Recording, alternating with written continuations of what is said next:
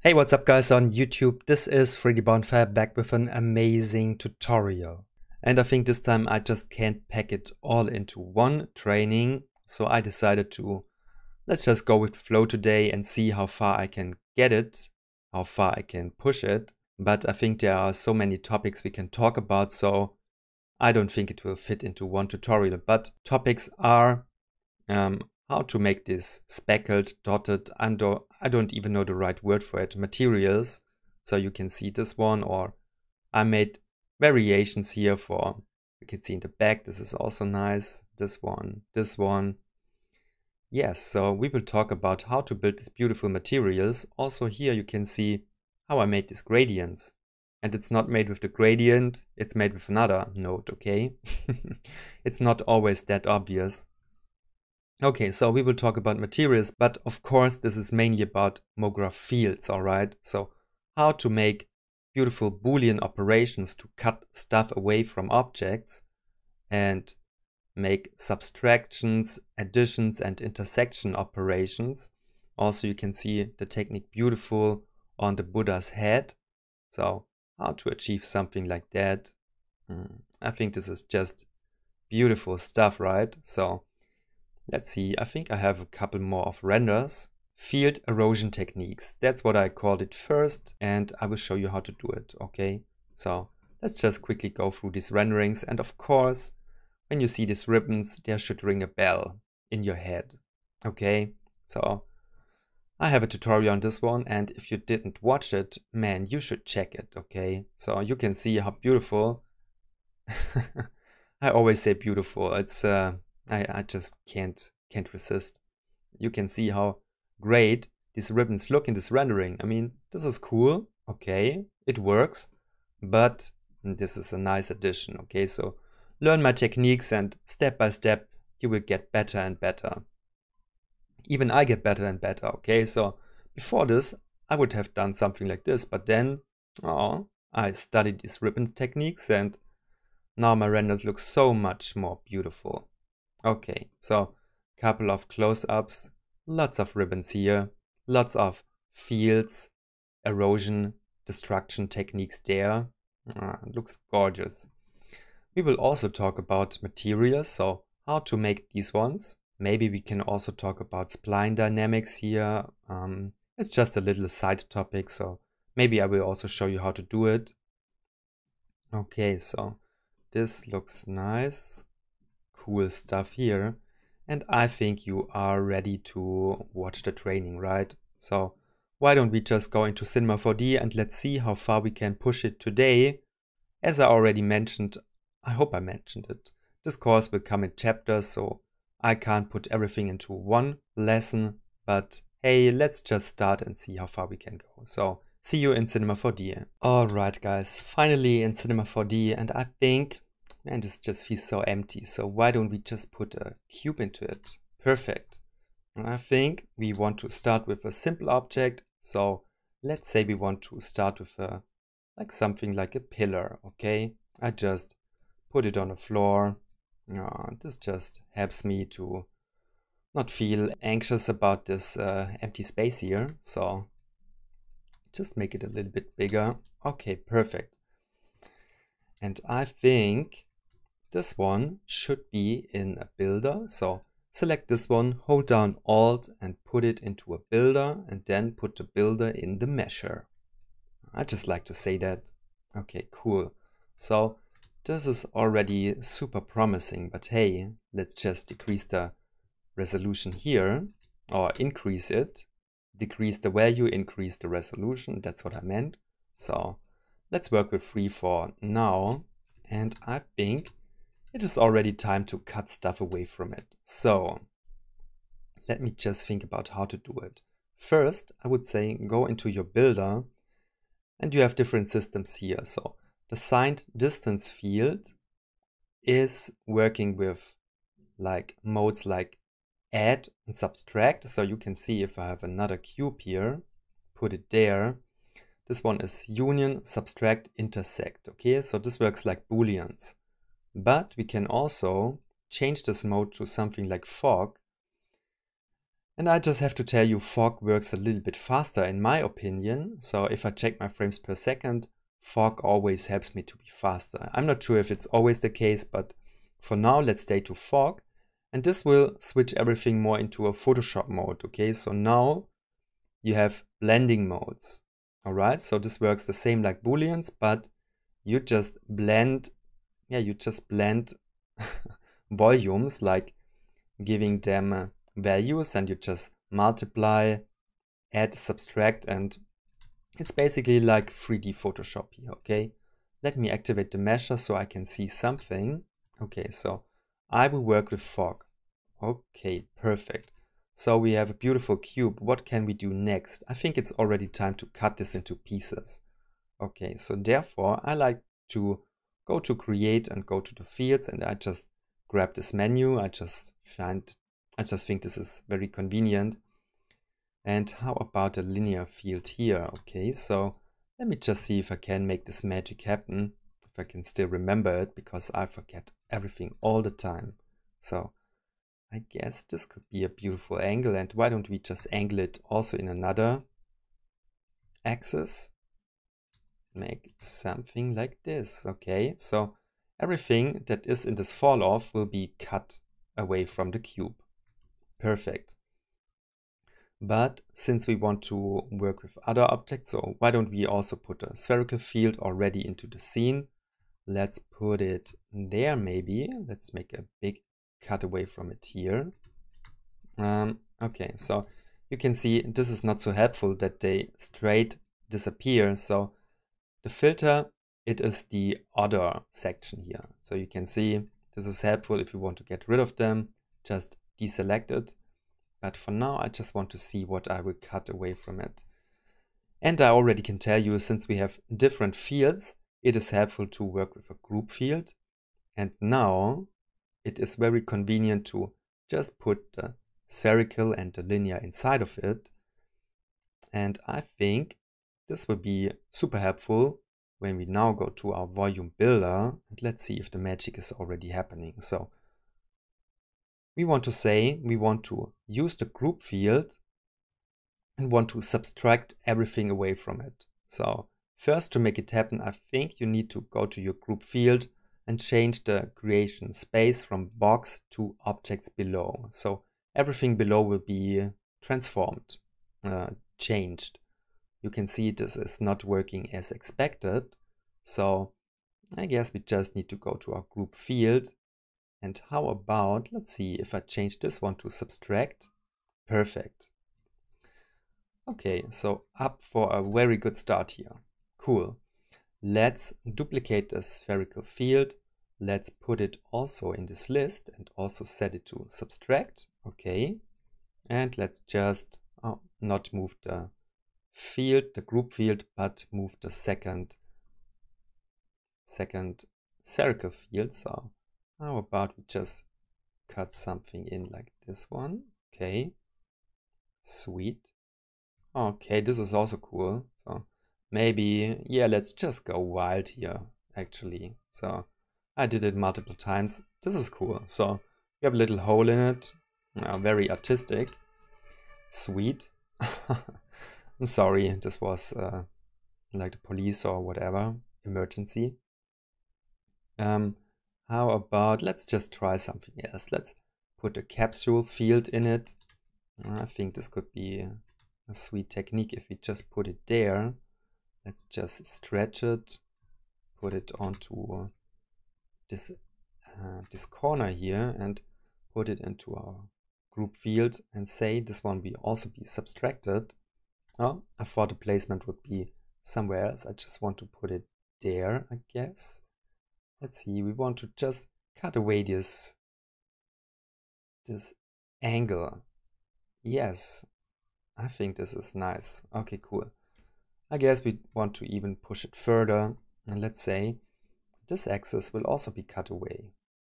So put it also to subtract. Okay. Always move the wrong object. Oh, I'm sorry. There is something wrong in the city. Lots of police and emergency cars. That's nice. I think I just want to push it even further. Let's call this one 2. Put it also inside of it. Subtract it. And put it, you guessed it, man. You put it here. Okay. Let's put it, okay, so, okay. Now this is getting really complex here and this is getting super thin. So I guess I just want to change this one, make it a little bit smaller. No, that was too small. Or maybe just put it inside of it. That's better.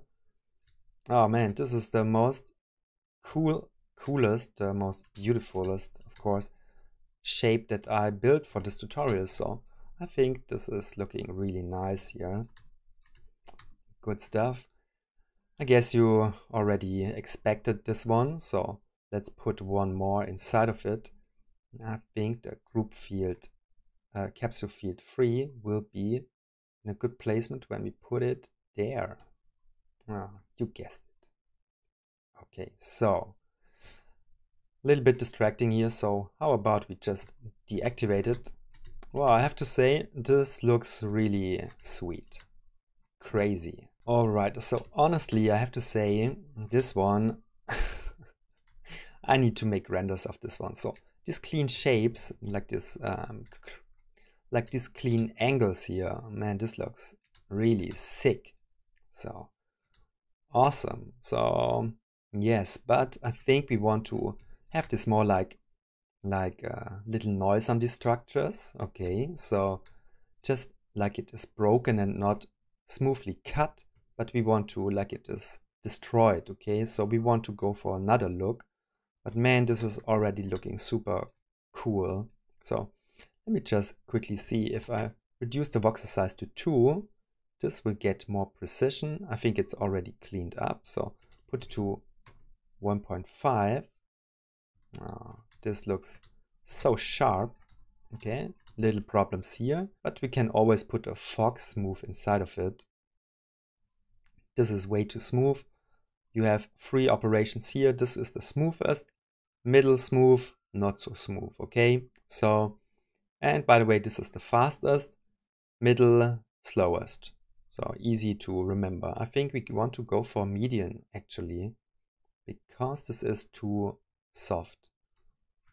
It's not always easy to soften the fog volume, the fog volume builder, whatever. I think maybe we just put it to mean. That's better. Wow, this is, oh man, I can't say it, but it looks great. Okay, so I love these angles, but this is not everything I want to teach in the tutorial, because we actually want to work with a shader field, okay? And now it gets really crazy. So the shader field, let's see if we can get it to work. Let's put a noise into it. So I'm just a big fan of noises. And this is good, but this is better, okay? So you can see a visual representation of it, and I just like stupple, whatever. I just give it a little bit more contrast, and I think this is a great noise. Put it to something around 500 for now. So this is like a beautiful distorted noise. And now let's see, can I get it to work? I think I just need to put the shader field inside of it. And now something horrible will happen, I guess. Yes. Oh, not really horrible. It's just another technique, okay? So now the noise, I mean, this is looking awesome. This is, it's so cool to work with this stuff. But we only want to have the noise on the angles, okay? So now we need to apply some clever Photoshop thinking, and I think we just need to set this one to overlay. Let's try it. Yes. Okay, so this is getting better and better.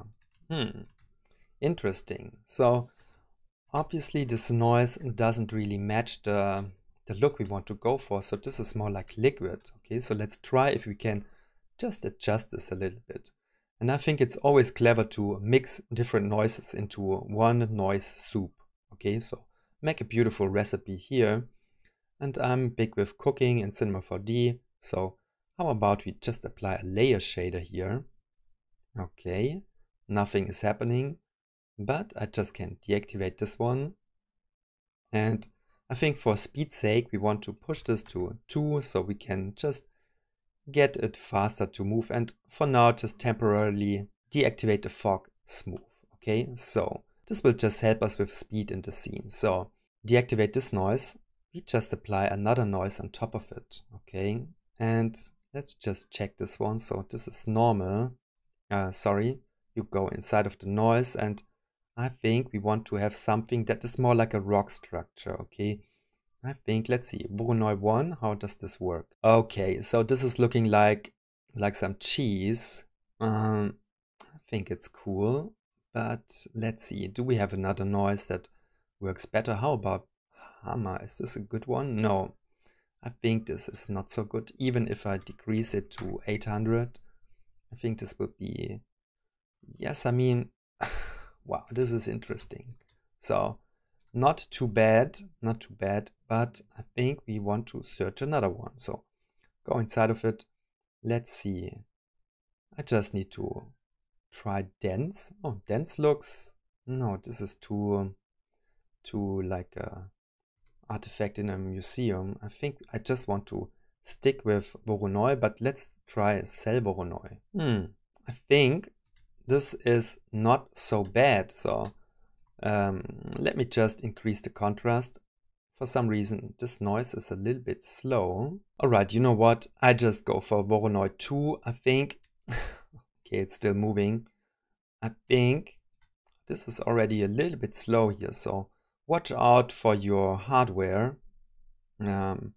It's a bit render intensive, especially if you already set the voxel size so low. So I think for now, while we move through the scene, just put it to 5, so this will be way faster. So we have some destruction here, and let's see when we just give me a little bit more resolution. With 4, this seems to be a good compromise.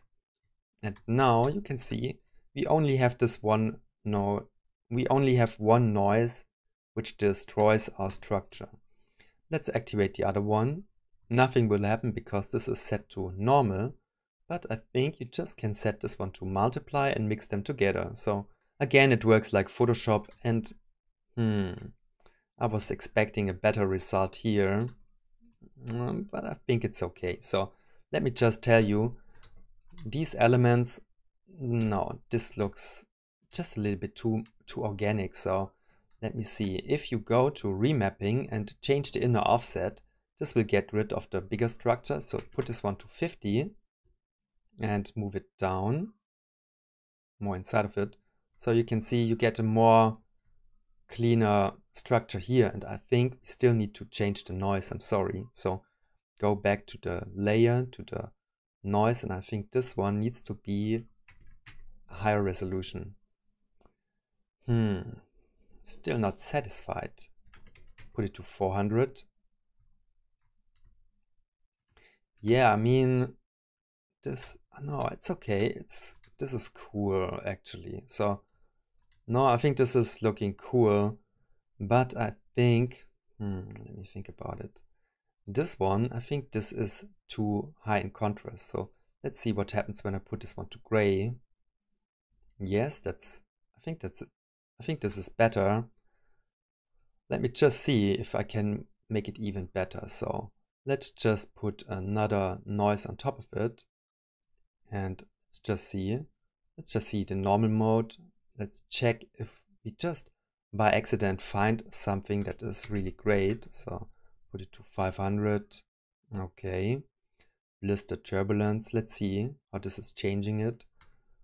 Okay, so this is already a cool base structure. Maybe we just mix this one also on top of it. So let's see with multiply. No, let's get rid of it. It's better. Let's say this one would be overlay. I'm not totally sure. I think it doesn't really help. Put it to 200. Okay. Let's see without it. I think, I'm not sure. I mean, it's almost the same. So let me just try once more with big value. Okay, this is too clean. Let's just, now I'm getting crazy. Let's just put it to Luca. Put it to 300. Okay, so how about we just get rid of this one? And I think this is already a cool result. So let's just see how this is looking with a higher voxel size. Wow, look at that beauty. I mean, it looks kind of organic. Okay, so, but man, these structures, they just look amazing. So I think overall it is a little bit too intensive. So let me just go inside of these ones. And I guess we want to work with the remapping here. So put this one to 80. All right, with 80, so you can see we just decrease the fall off actually. And therefore we just decrease the bigger parts of it and make it a little bit more soft. So I think this is just looking crazy. We just decrease it. That's better. I just want to see when I push this one to 90. So to be honest, I mean, now we make it really flat, but I think this is looking even better. So I guess 80 was also good with a little bit more of the structure. Yes, I mean 80 is really sick. So this is cool. Okay, so just one more minor detail here. So we go into the linear field there, and let's just decrease the fall off here also. I just wanted to drag it here, but the system is getting already kind of slow. So put this one to 70, and you can see this makes it a little bit more flat. I just moved the linear field down, and since it is getting really slow on my machine, so I just go to the, maybe I just deactivate the measure for just a second, and now I think, oh, it's still slow. Okay, so just put this one back to 4. So activate this one again, and I think now I just can move it just a little bit easier. So you can see I just want to place it a little bit differently. How about a more angular rotation here? I think I like this one just a bit more. Put it back. No, put it here. And I mean, these are just artistic choices, but I just want to angle it once more. Yes, I like this shape. So this is pretty sweet. So now go back to the builder and put it to 2. 2 looks really crazy. Look at this one. So beautiful, man. But I think we can push it further. So let's go crazy and put it to 1.5. I mean, crazy, this is related to my machine. You can see here, calculating volume builder 33%. Let's just wait a second. All right, so this looks really crisp. All right, and to be honest with you, I think for now, 1.5, that's good enough for me. Of course, you can still decrease it further, so it will be even sharper there. But we also can apply the fog smooth, so maybe we want to use it. Let's see. So this is getting way too smooth. Let's change the voxel distance to 1. Okay, that's better. Let's put this one to 50 and let's see without it. Okay, I just put it to 30. Don't want to lose too much of the detail. So this is really just a minor softening operation here. But now this element looks gorgeous and I think we're done here. So I think we're ready for the next part of the tutorial. So how about we just duplicate this one, press C and make it editable. You can see I just saved my scene and I just duplicated my element and made variations of it. So this is all the same technique, couple of elements there. And yeah, so far so good, beautiful. Now you know how to destroy your objects with Mograph Fields. But to be honest, there is something lacking here, right? So let me just quickly check this one. Okay, so this looks this looks more interesting, right? Of course, I'm talking about the materials, and especially I talk about how to make different selections to get the material on the broken up pieces and a different one on these pieces. So also we need to talk about how to make this beautiful speckled materials with different reflection and roughness values. So you can see this pattern, for example, is reflective, the other one is just diffuse. So this is just beautiful stuff here. And you can see we can push our concept just a bit further to get something like this. And this one, I have to say, we will do all of this material stuff in part 2. Also, we will talk about how to make this beautiful Buddha head. So this is also done with the Mograph Fields technique I just showed you, but I did it with a couple of variations, okay? So I will also show you how to do this stuff. And I think there's also time to show you how to make a pendulum, right? So this is also interesting. So lots of good stuff I also would like to share. But as you already thought, the second part and the following parts, they will be on Patreon. So consider to support me there. I have lots of good stuff there. So yes, I think you already learned some beautiful techniques in this YouTube training. If you want to go further with this project, consider to follow me on Patreon. I think I have some good values there for you. But for now, I wish you so much fun with this technique and see you in the next tutorial. Bye guys!